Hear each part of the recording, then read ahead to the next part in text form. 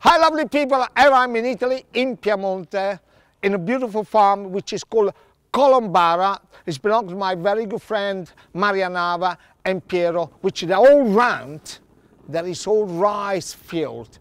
They have the best rice in the world. Yes, they are. And I'm gonna make it such a simple recipe. I'm gonna make an agrodolce, sweet and sour peppers. Look at that. These peppers, I bought them in a Turin market in Piazza Palazzo. I could not help.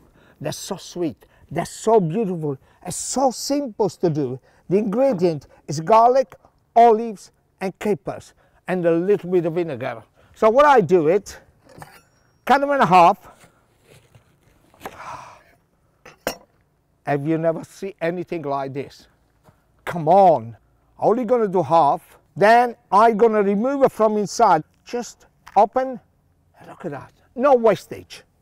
And then you cut them in half, and then again remove them on the side, hardly any wastage. Now you got lovely papers, so you cut them about ½ inch thick. If there is a little bit more white, you remove it, and then again you keep carrying. And I got olives, some fantastic capers. Those came from Salina, beautiful island in the Mediterranean, Sicily. And I'm gonna garlic, just cut it. Now, olive oil. Hope it don't burn. Yeah. Just a nice bit of olive oil inside. Then you put the peppers inside. That's all. You crush the garlic with the skin. Look, it's with the skin on, but it's crushed. Just put them inside. I will have a 2. Because if you don't like the garlic, you can always remove it. Just goes inside. 10 olives, maybe 5. Straight in. Tablespoon of the capers. Just put them in. Stir it.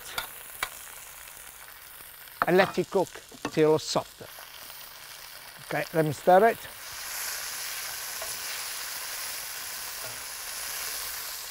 You see the color is nice, everything is really good. Now, if you can get the bread like this,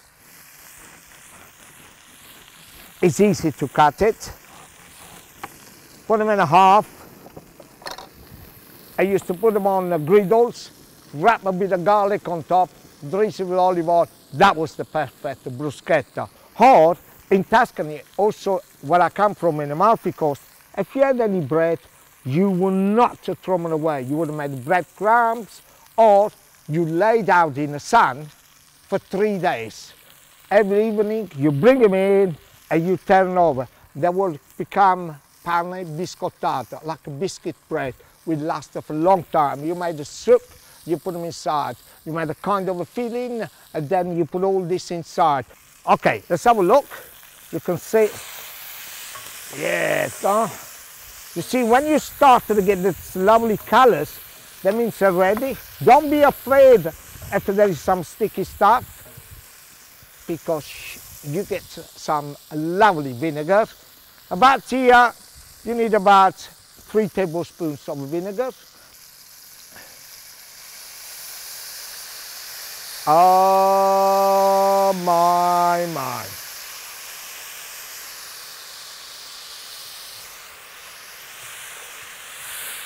Come to have a look, come inside, come to have a look. The oily, the garlic, the capers. See the way they glaze it? Switch everything off. Oh, the smell is unbelievable. Brace a little bit more oil on top. Bit of salt. Just a little tiny salt. Oh my gosh. Oh my. Leave this one out. There's 1 plate and 2 plates. First of all, I need just a little bit of juice. Come inside here, let me show you. This is the best.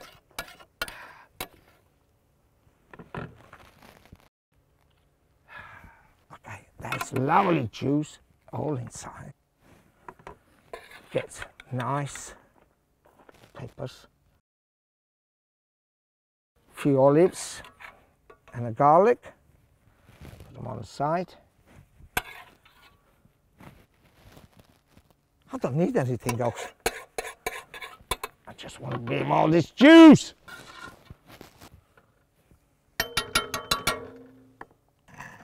The vinegar, the olive oil, the garlic, the peppers, which have got that sweetness.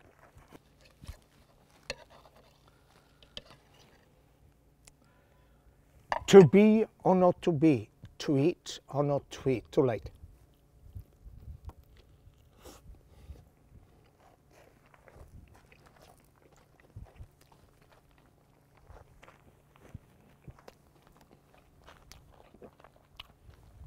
Paradise.